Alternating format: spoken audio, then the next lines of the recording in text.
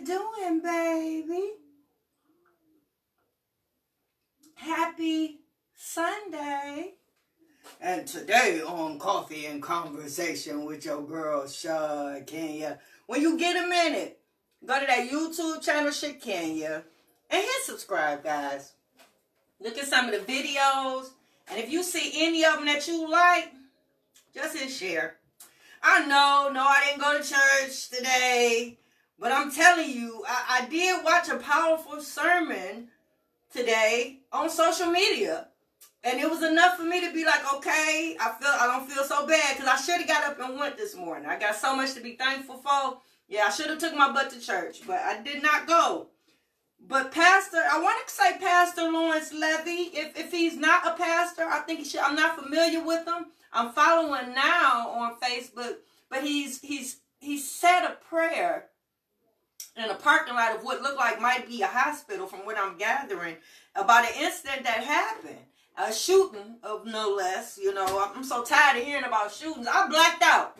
For this last week or so, I'm not even going to hold you up. People been running up on me asking if I heard about this shooting and that shooting. And I know I have not. And they looking at me like I'm crazy, right? Because I should know. I should be watching the news every day because typically I do. But I've been caught up in that show, Sisters. I wake up to it. I go to sleep to it. When I wake up, I rewind where I fell asleep. And it just took me away from all this. Because I'm tired of hearing about it every day. You know, I'm 51. So at this stage of the game, I keep going back to that. I keep referencing my age to you so you'll know how long I've been on this earth and how many changes should be made in our culture or should have been made. And all the unaliving of each other, that should have stopped a long time ago. That should have stopped about 30 years ago. Yep, in my early 20s, we should have been coming together and everything and raising our kids to love one another. So today, I want to know, are you a good person? Are you a good person? That's all. Yep. Are you teaching your kids to be good people?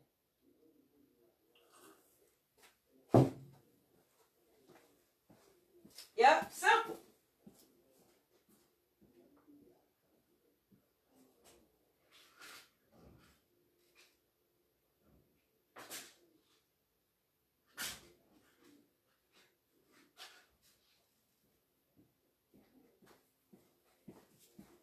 You say, what are we doing in the basement, Shakenya? Well, today I'm finishing up projects. And as y'all know, I started on my other half of my basement. I want a theater system over here, so I moved the pool table from over there. My closet was here. Now my closet is upstairs. And I'm repairing the wall. You know, it was a black wall over here. It wasn't sturdy. So I put some drywall up. And some of y'all seen me do that. But my followers don't know that this is what I do. Yeah, they probably went on the I'm Just a Girl page. But if you think about it, I don't never do no videos while I'm doing this. Yeah, y'all see me in the office, I do videos. Y'all see me at the Myers gas station, I'm doing a video. Y'all see me at the different diners doing videos. But my followers don't know when I talk about building stuff, this type of stuff that I do. I do drywall, painting and drywall. So I'm fixing my own house. I'm finishing up projects at my own house. That's on my list of things to do. That list I tell y'all to make for yourself. Yeah, finishing up projects in my house, making my house comfortable, a little baby mansion, somewhere where I can come and kick my shoes off and don't have to go nowhere if I don't want to, right? So I like shooting pool. I got a pool table. This is a pool area that I'm creating, right? So that's what I'm doing. But are you teaching your children not to lie? Oh, that's a big one. I know I run into so many people that just be lying. Like, why you like to lie, Craig? Yeah, are you teaching your children not to lie? Are you teaching your children not to steal? Do they know the consequences of their actions? Do you teach them about not stealing, not taking something that don't belong to them? Ask before you get something from somebody. You know, ask first. Don't just take from nobody. People work too hard for their stuff. Do you talk to them like that?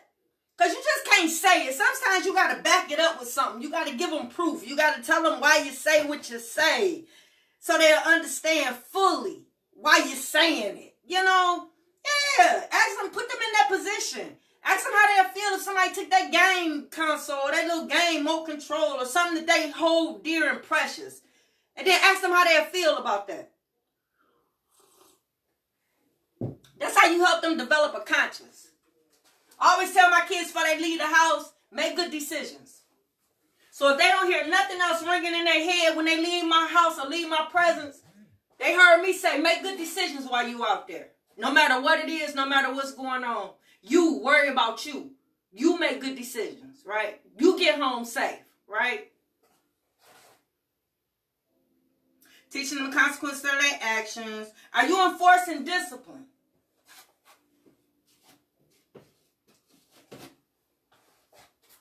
And however that means, or whatever that look like to you. When they do something wrong, you know, do you catch it instantly? Do you do something about it right then and there? Right then and there, right? Not letting it go on and they keep doing it. Do you check them right then and there and let them know what they're doing and why it's considered wrong to do? And then do you punish for that? What form of discipline do you use? Is it verbal? Is it physical? What you do? You put them on punishment? Do you take away their privileges for a period of time? Do you put them in timeout?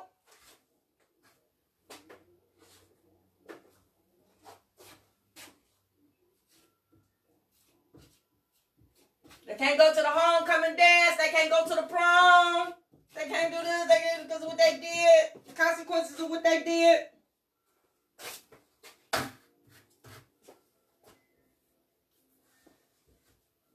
Do you pop them? Shit.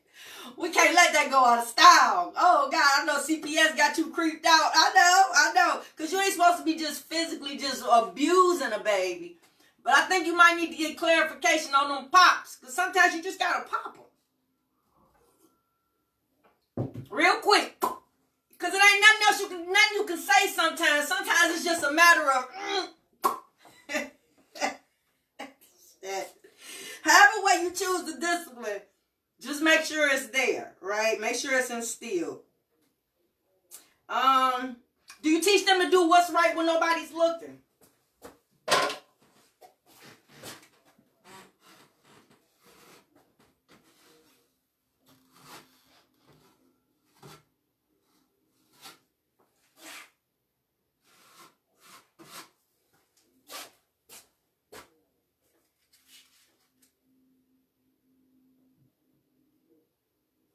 Do you break down to them certain terms, like this one? Teaching them to do what's right when nobody's looking. Like, do you actually break that down to them so they'll know that exactly what do that mean? Like, act like somebody watching you all the time. Like, it shouldn't take nobody watching you for you to do what's right. You know what I mean? It shouldn't be, because ain't nobody here, let me go on and take this. Ain't nobody going to see me. You know, they shouldn't have that type of attitude, right? You want your children to be honest. I want my children to be honest. Right? So, yeah. What about to treat people like you want to be treated? Yeah, do you give them examples? Like I say, put them in that place. What if somebody did that to you? How would you feel? You wouldn't like it too much, would ya? No. Are you teaching your children to be kind to others?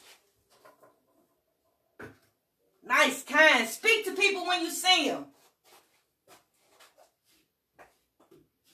Ask them how they doing, right? It's nice and kind. Yeah, but you ain't raising them to be soft. You don't want them to be soft. that ain't raising them to be soft. No. I taught my kids how to stand their ground. I taught my kids how to take up for themselves. I taught them kids to stand up for what's right. I taught my kids, and I taught them how to be kind. Be kind. Be nice. Do nice things for people. And don't look for nothing in return.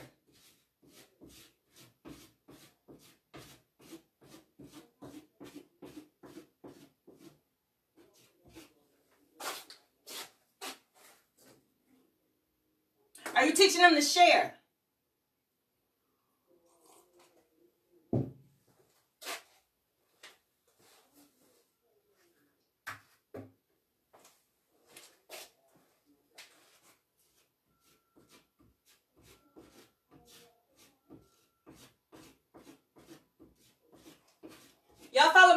Talented Girl page, you'll be able to see a couple projects that I've done from beginning to end. Might be able to teach you something. Yeah. I definitely show you step by step how to put up the drywall. I think I put this up live, so you'll be able to see it start to finish. Are you teaching your children to say they're sorry when they're wrong? Apologize. Apologize to that man. Apologize to that woman when you do something wrong, right? You teaching them that? You teaching them to hold themselves accountable? Admit when they're wrong? Are you teaching them to right their wrongs?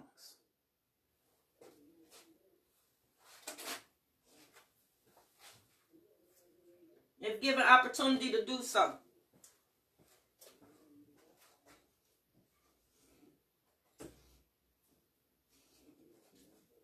Are you teaching your children to give people credit where credit is due? Like give people their flowers while they're here.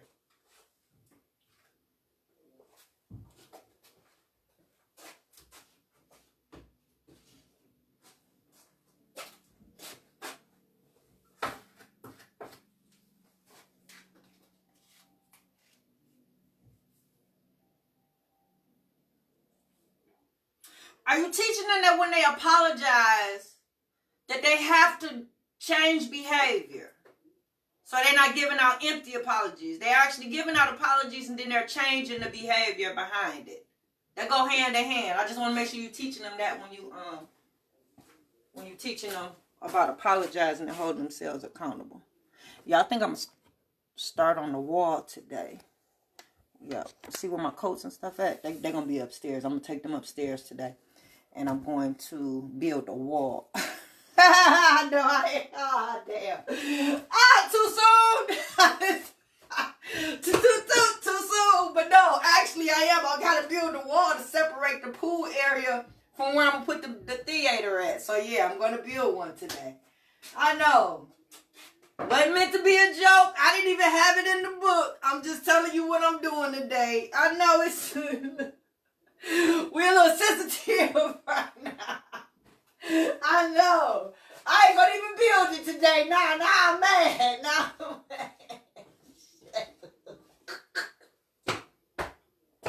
I might not even build one now. No, I don't even want I'll just put up a curtain. I ain't gonna even put up no wall. I don't even want to.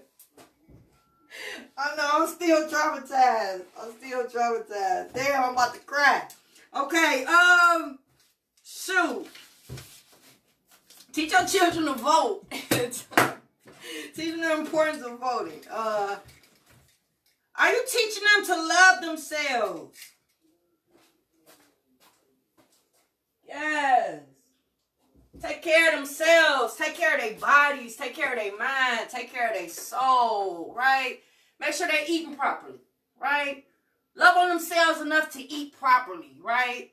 Make sure that the weight, make sure they ain't gaining a whole bunch of weight, you know, putting all that wear and tear and stress on their arteries, right? Make sure they're not using drugs and alcohol, right? Make sure they love on each other, love on themselves and love on each other. You teach them to love other people.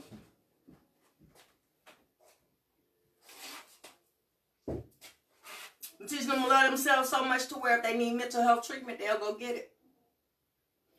If they physically need some help, they'll go to the doctor. Yeah, just love on yourself. Love yourself. Put yourself first, right? And then you can love others. Yep. But they got to get that love at home. They got to get all that love from home. Yeah. That's the only way they know how to do it. That's the only way they know it's real, right? They get that same feeling when they're around other people, right? They got to get it from home. So you got to love on the babies. So they'll be able to express it to others. Are you teaching your children how to be supportive? How to be a helpmate to people? Whether they be in a relationship, whether they be friends, just supportive of people, supportive of their friends, right?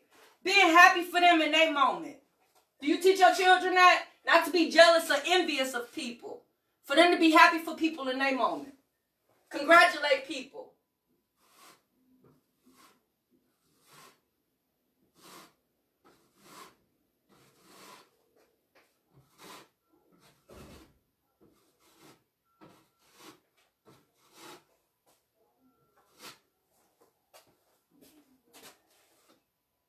And as far as being supportive, just being there for one another, right?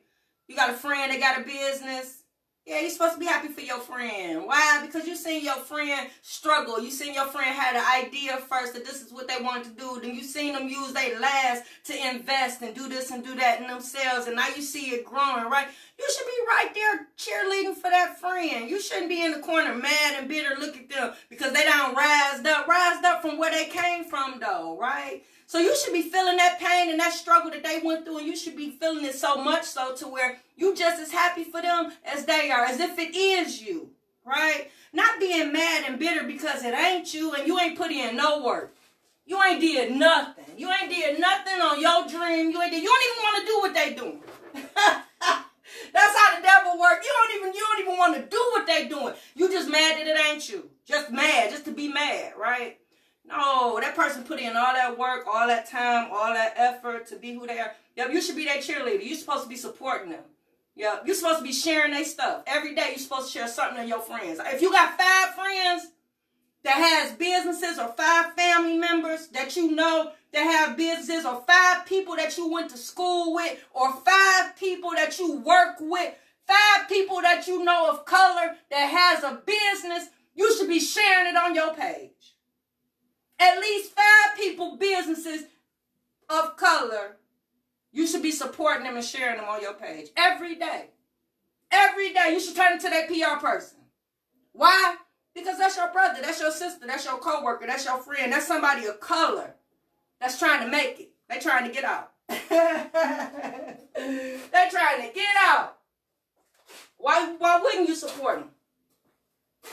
Why wouldn't you share their stuff on social media so other people can get a whiff of what they got going on? Ain't no telling where that might take them. Yeah, the people that you know, the prominent people on your page that they don't know, that they don't follow, the amount of followers that you have. Yeah, why you not sharing? Why you not trying to help them? Why you not trying to support them? Yeah, teach your kids to be better than you. Teach your kids to be better than you. So yeah, teach them to support their friends and be there for their friends. Yeah, and their family members, right? Teach them not to be jealous, not to be envious. Let them know they can do it too. Yeah, you can support somebody and what they doing and how they, move or whatever, and you can do your own thing too, right?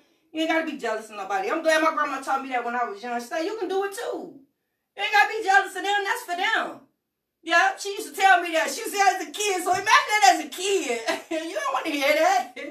Grandma, I just want what they got. I don't want to hear what you're talking about. And she said, why you can get it too? What's meant for you is for you. That's meant for them. You don't know what they had to go through and what they had to do to get what they got. You don't know that. You wasn't there, right? So yeah, don't do that. Don't do that.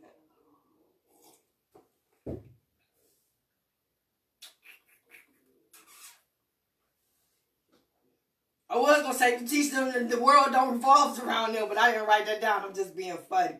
Yeah, cause some of y'all raise these kids up to be entitled, and then when they get out here in the real world, they can't maintain, and they can't get through, and they can't make it because ain't nothing being handed to them, and they realize they got to work hard for everything. Teach them that they got to work hard for everything. Yeah, work hard for everything that you want. Yeah, ain't nothing gonna come to you. These are just little things that we might miss. That's all. Cause I can't get into the syllabus. It's Sunday.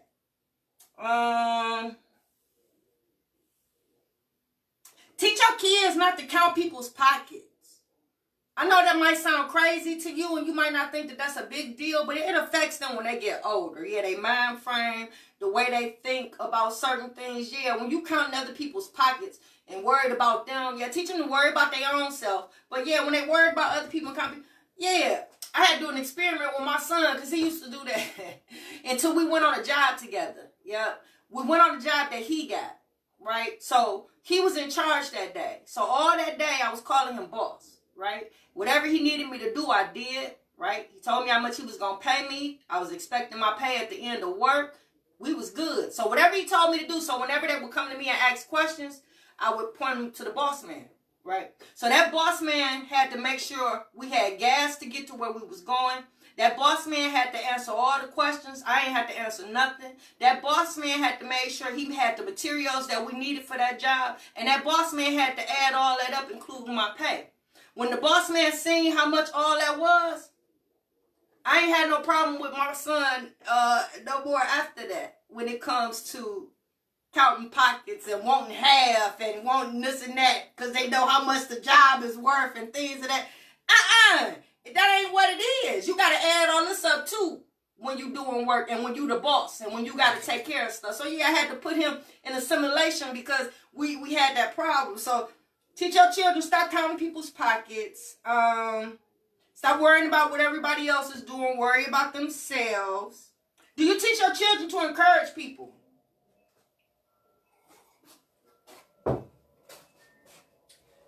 To be encouraging. Encourage people to do stuff.